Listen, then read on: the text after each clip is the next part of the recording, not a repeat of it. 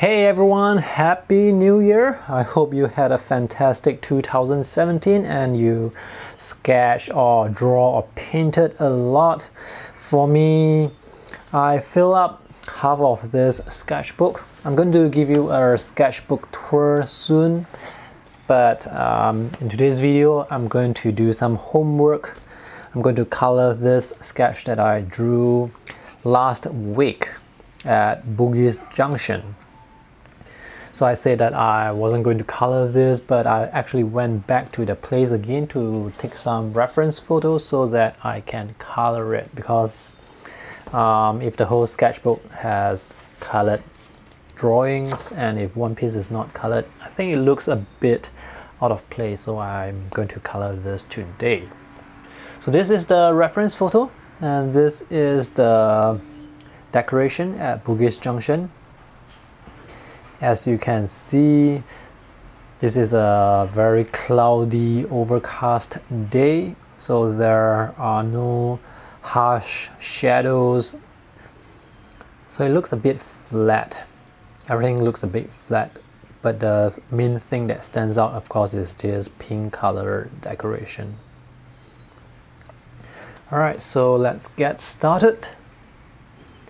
I have my sketch. Let me show you some new brushes that I have for 2018. I have to give a big thanks to Clara from Straits Art, because these three brushes, they were given to me by her.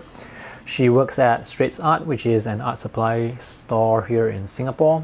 I have the video in the video description below. You should check it out because their store is very beautiful and very well stocked. So let's take a look at these three brushes. We have this Color Pro series, Pure Red Sable. Sable hair brushes have really sharp tips and they go back to their original shapes very easily. This is a size 6. I think Color Pro is a Japanese brand if I am not wrong. And this is Navskaya Palitra, size 6. The hair is Kolinsky Sable. And this is the brush that I bought a few years ago. This is a size 6. You can see how the colors have sort of changed. It started to become yellow. My brush is no longer as sharp compared to the new brush, but it's still very usable. I still use it very frequently. And notice the bulge, this bulge of the hair. It can hold a lot of water. I don't really know the main differences between Red Sable and Kolinsky Sable. To me, they perform very similarly. They both hold a lot of water and they can retain a sharp tip.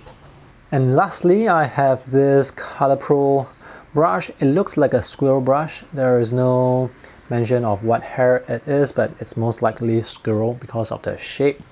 This is from series 2803. So brushes, they are labeled according to their series. The Navskaya, that's from series 1113, and the Color Pro Sable is 2250. Squirrel brushes can hold a sharp tip as well, and this particular brush has quite a large bristle. This is size 1.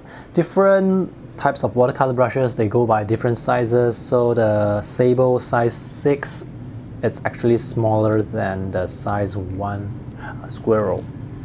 Both brushes hold a lot of water, but the squirrel brush at this size, it holds significantly more water. Now, one of the main characteristics of the Sable is its ability to spring back to shape. So notice how the tip, how it will go back to shape.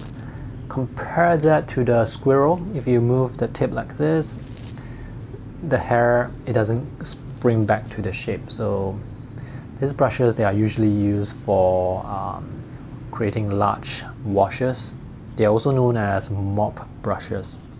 And even across different brands, the size may differ as well. Both of these are Sable brushes, size 6, but this is slightly smaller compared to the Navskaya Palitra. And these two brushes, the Sable brushes, they are good for details.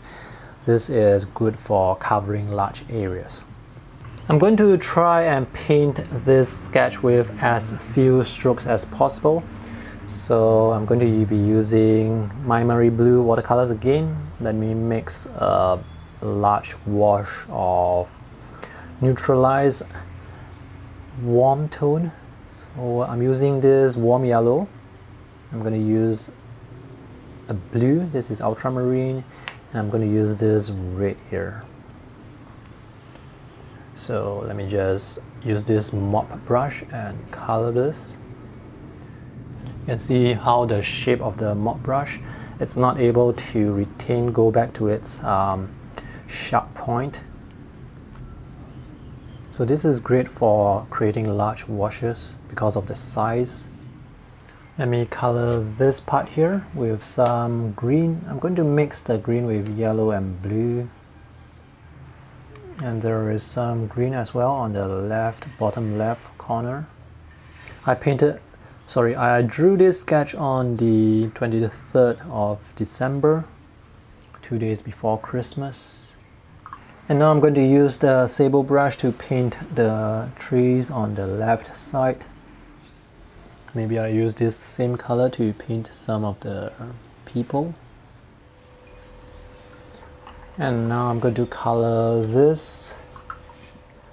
Some parts of this dress is actually a bit darker because they are under the shade, and some parts are lighter because they are reflecting off light. So for this parts here, I will just paint them a bit lighter. Okay, I think this is good enough. I forgot the part at the top.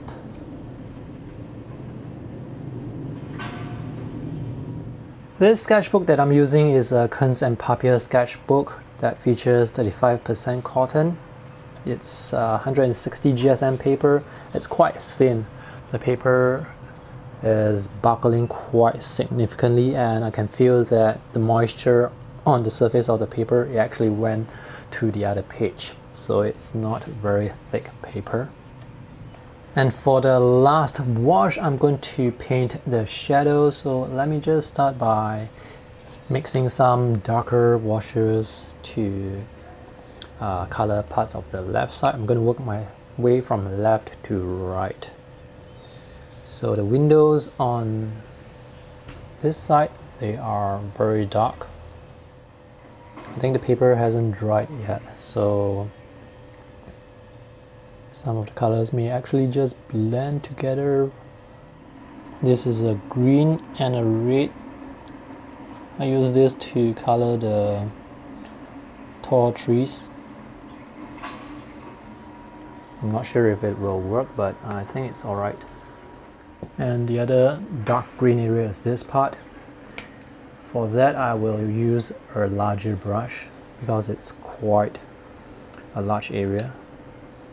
You see this Meimory Blue paint, it has this gooey consistency, even though I have left the colors to dry for a long time on the table, but it still has this very gooey consistency.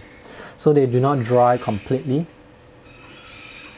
I guess it makes it easier for the colors to re-wet. Okay, and some parts here. Painting the details is where using a smaller brush will be very helpful. You know what, I think I shall just paint very quickly, just to make it more spontaneous, as if I'm painting on location.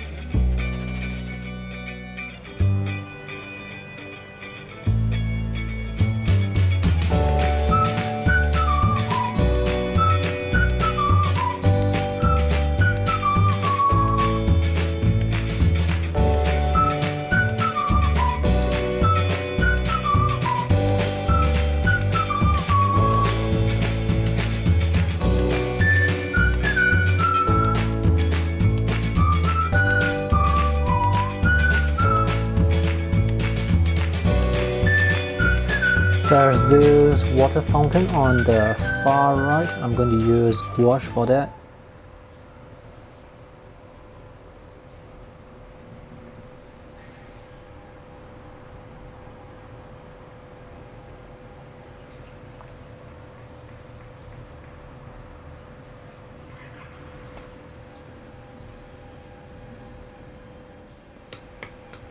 And for the tiny dots, I'm going to be a bit careful.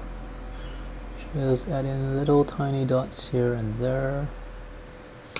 If it's a bit difficult, I do find it a bit difficult, so I'm going to use the gel pen. I also want to bring out some of the lines here with the white gel pen.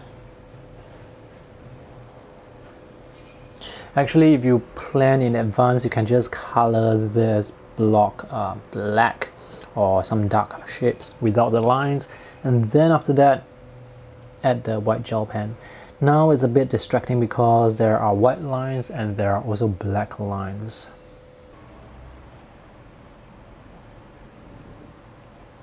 So this is the completed sketch. The paper is really not very good. See here, some of the water is almost soaking through. I did not color the sky because it was really cloudy. So these are the people on the street. Now notice some of the colors, they blend together, the shapes are not that obvious. I can actually just draw in some highlights to make sure that the head stands out.